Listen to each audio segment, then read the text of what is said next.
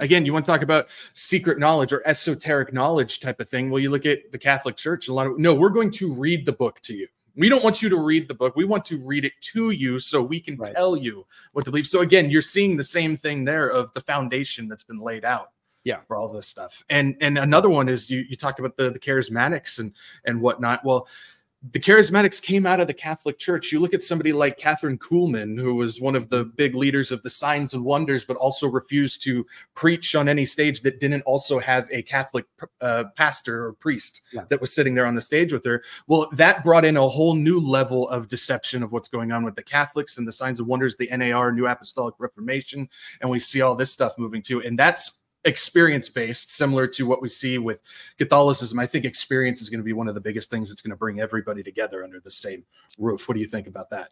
Oh, absolutely. And dare I say, because it's experience is what's called subjective, meaning it's subject to your emotions or your experience, which means you can't test it.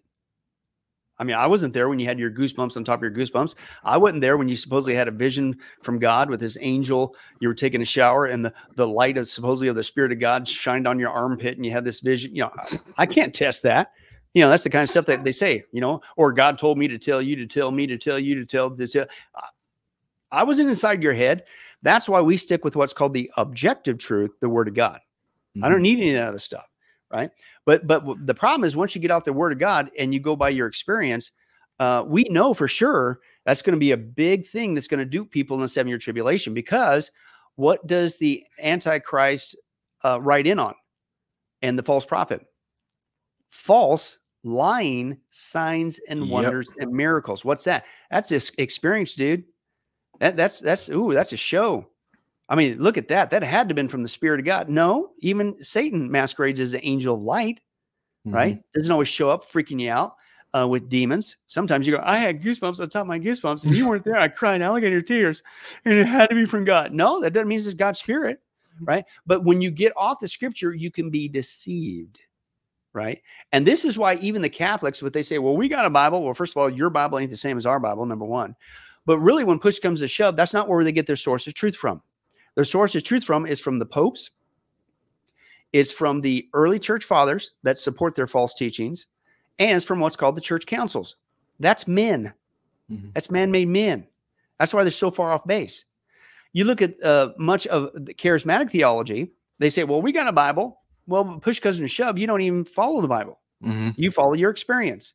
And then even what you pull out and cherry pick from the Bible is usually, unfortunately, taken out of context just to reinforce your experience. And so what happens is you're going to be duped. That mindset is going to dupe people, because here's the deal. You can't be duped if you stick with this. But if you get away from this, then that's why we have so many false teachers, not just in the church today, but it's that mindset. I agree with you, Zach, that is going to be used by the Antichrist and the false prophet. And you talk about goosebumps on your goosebumps. You talk about crying alligator tears. You talking about having a spiritual experience. Oh, you're going to have one if you're left behind in the 7-year tribulation, only it's not from the Spirit of God. It's satanic. The Bible is very clear that the false prophet and the Antichrist is empowered by the dragon. Revelation 12 verbatim clearly says, without debate, the dragon is Satan. So these guys are going to be satanically inspired, and you will have a spiritual experience. It ain't from the Spirit of God. Oh, and by the way, it's funny you mentioned up the charismatic aspect. Just to drop a little plug, 2 days ago, we just released, finally in book format, our mega study on that aspect, our deep dive on the charismatic stuff going on. And so it's a 2-volume set, but basically it's Charismatic Chaos, the untold history of the charismatic movement. And we bring all this out. Unfortunately, what's going on, and much of what goes on in charismatic circles not only gets people off the Scripture, which means now the floodgates are open for you to be deceived, unfortunately, but we trace the trail with much of their behavior and the people that started, and this is pre-Azusa Street Revival. Okay. We traced it that far back.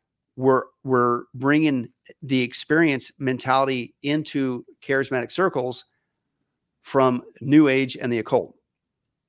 I'm glad that you plugged that in there, because I was hoping you would, because I actually got the email this morning from Sunrise Bible Church about the release of that. So I was like, okay, hopefully he'll plug that in there.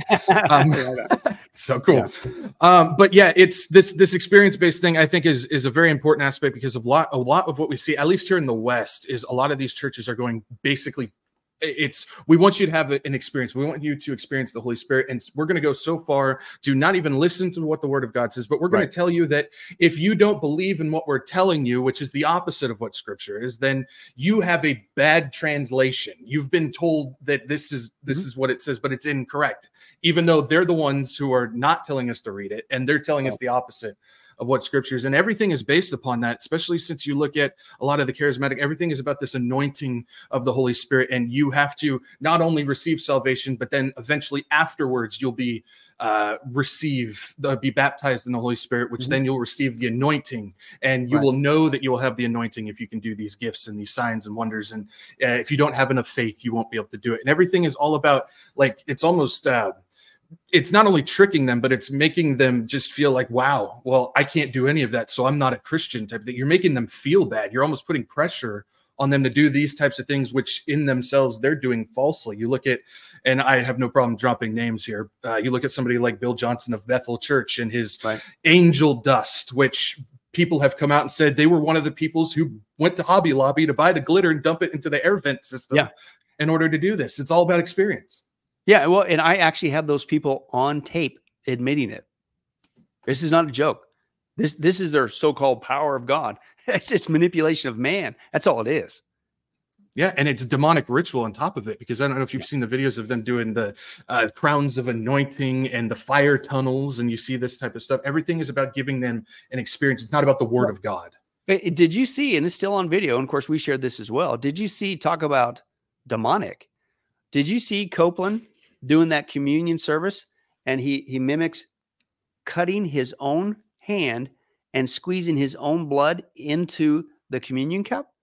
Dude, that is so demonic. It's on tape. That wasn't a mimic, though. He actually did it, didn't he? No, I think it was mimic. Look, I don't know what it was, but it looked like or something. But he's acting like he's acting like he's cutting. It's still the whole point. Yeah. Why are you mixing, in theory, even if it's symbolic? Why would you even? This is the representing in remembrance of what Christ has done for us, his body, his blood. What are you trying to do to squish your own blood? I mean, the whole thing is completely satanic. It's like, what? But again, you know, here's the other thing. What they do is they install a false fear into people. The Bible says we need to be Bereans, and we need to use a modern vernacular, we need to fact check these people, right? According to this book, right? Yeah, I use that very loosely. Trust me. Getting canceled. Yeah, exactly. But we need to check them according to the Word of God. That's a Berean Christian. That's a wise Christian. But these guys, anytime, even when you're going like, dude, that's a little freaky to me, I don't think that's correct. You know, you're acting like you're cutting your hand, squeezing the communion, and mixing your blood with the symbolic of blood of Christ. What? But then they've been trained, these same people who've been trained, it's all about experience. Touch not thine anointed. You have no right to question the prophet of God. He is man. What do you think you are? The Pope? Because that's a lie. The Pope, the vicar of Christ, that means in place of Christ. He's supposed to be, and this is a false teaching, he's supposed to be the authority as if Christ were here on earth. No, he's not. He's just a man, just like these other guys, right? And we have every right as a Christian to challenge these guys and say, dude, that is so unbiblical. It's not even funny, right? But they've been brainwashed that who am I to question it must be a new work of God and whatever. It's like, no, right? And that touch not thine anointing, we deal with this in our aspect. That is so wrenched out of Scripture, it's not even funny. It has nothing to do with challenging somebody who is teaching something in error of the Scripture. It's completely out of context. Yeah, I'm very familiar with that. I don't know if you know, but I spent about 6 years in the NAR church. Dude, you know all of this then.